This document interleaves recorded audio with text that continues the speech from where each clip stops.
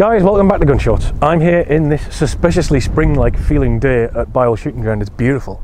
And I've got the Browning Maxus. This is the Browning Maxus Ultimate Partridge, the sort of high-end, nice wood, bit of engraving version of the Maxus. The Maxus range starts out with at the very, very basic end at about £600, and then this one I think is the kind of the top of the range at £1,400 or thereabouts new. This one's second hand in the gun room at Bywell. I don't actually know what price it's up at. I haven't had a chance to check the ticket. Okay, let's talk about oily bits as ever.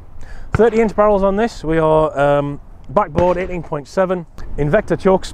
We've got a 6mm game rib with a red front bead.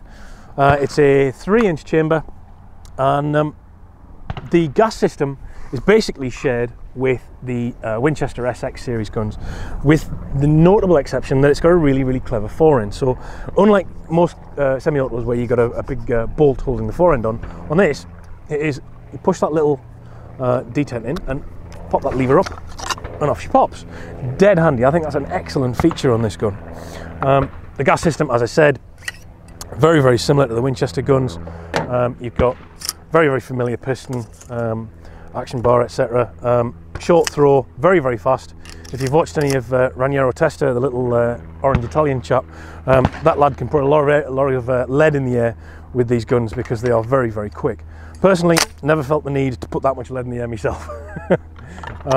As you can see, reassembly, very, very simple. Basically pull that down, pop that on, job done. However, bear in mind, obviously this is a gas gun, and as such, that mag tube gets awful dirty with a bit of shooting. The gas system vents off obviously into that area and pushes the piston up and down, and you do get a lot of kind of detritus and soot and whatever in there. One thing about this gun that I really don't like is the shape of this forend. It's massive in my opinion. It's just really, really big. I mean, well checkered, lovely bit of wood, really, really clever latch system, but I don't know, it just feels like holding a box. It's just not shaped at all to fit. I don't know.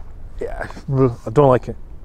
The action itself, aluminium with the obviously the steel barrel shroud that comes back into here, is engraved, obviously machine engraved, reasonably nicely done. It's got some Partridge on it and some pheasant on to the side. Trigger group is actually quite nice on this particular gun. The trigger pull is quite crisp, unusually so, and notable for that. I'm still not a massive fan of this safety placement. It feels quite bulky, and I know it's meant to be sort of obviously engaged and disengaged with one of the joints on that finger, but I don't know, it just feels like to me it's in the way. Coming back to the stock, reasonably well shaped, typical for a semi-auto, quite thin, although very, very subtle pistol, palm swell and the pistol grip, well radiused and well checkered. One notable thing about this gun, along with all the other bits you get in terms of chokes and various other sort of spares that you get with it, is the fact that it comes with some butt spacers, and it means that you can actually set this gun up to actually fit a human. Most autos come and they're far too short, and you've got to buy aftermarket spacers to get them to fit you. This one actually has two with it, so I've stuck an extra ½ inch in there to bring it up to actually fit me. It was at 14.5 out of the box, 15-inch now, and it fits quite nicely. Shooting wise, very, very soft, obviously really, really fast. Not a lot kind of commotion that you notice when you're shooting it. It's just, you know, it shoulders well enough, moves well enough. However, I have found, for whatever reason, I just haven't been able to get on with it. This gun, I've just not been able to place it quite how I would. I'm not sure why, but I found myself missing quite a few with it, and I don't know, perhaps I need to spend more time with it to sort of get used to it.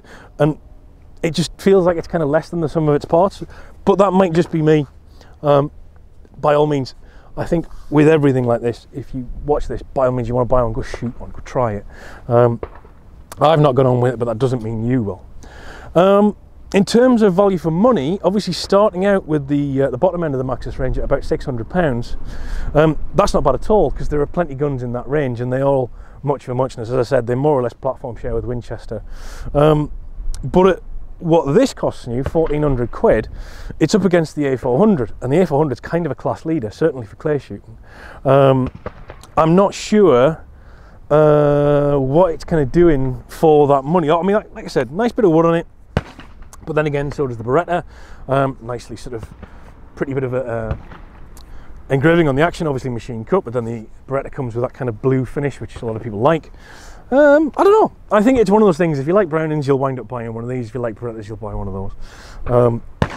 But I would say, if it were me and it were my money, I'd be willing to spend a little bit more and go for a Benelli Raffaello, because I think they're fantastic. I actually have an M2. I couldn't quite justify the cost of a Raffaello because I don't use it for clay shooting, but that would be where my money would go. Having said that though, a perfectly competent gun, as I said, it's just not been for me.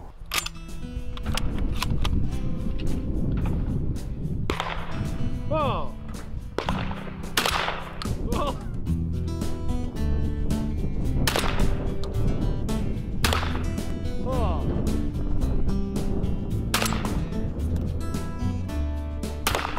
Oh. Oh.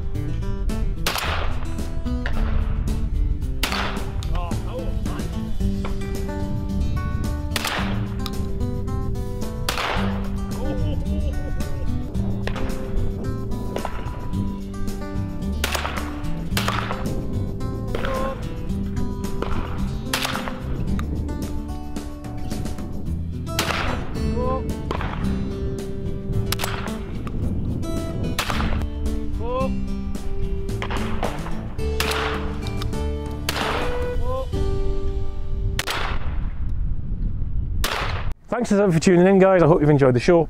Please support me on Patreon. Take a look at my Instagram at LloydP. Like and subscribe if you've enjoyed the show. And as ever, please go take a look at the Bywell website where this gun and many others like it are also available. See you next time.